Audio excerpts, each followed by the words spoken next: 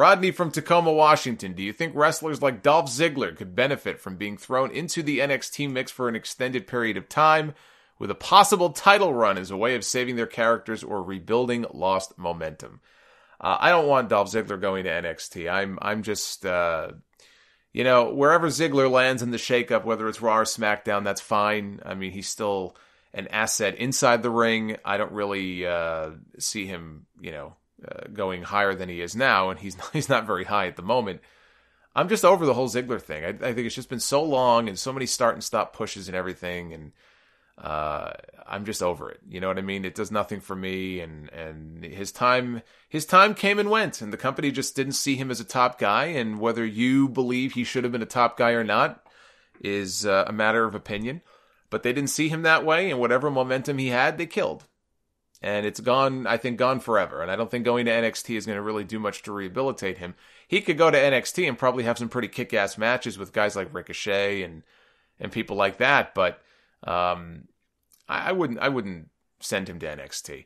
Who I would send to NXT if you had a guy on the main roster who actually was somebody who still had potential, but was being lost in the shuffle. Maybe they just didn't have anything for them at the moment, and it's really stalling their momentum. And no, I would not send Braun Strowman to NXT, even though he kind of fits that criteria.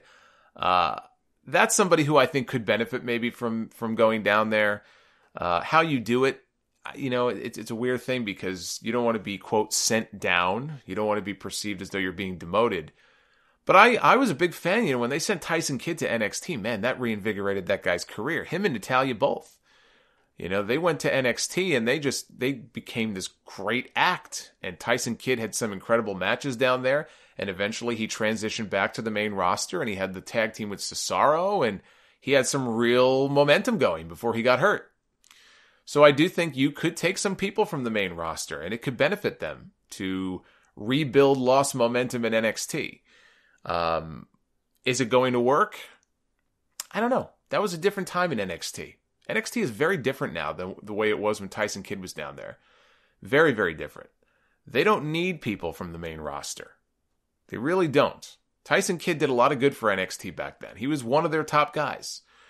They don't need anybody from the main roster to come to NXT and be a top guy. They have Aleister Black and Cien Almas and Ciampa and Gargano and EC3 and Ricochet and a bunch of people.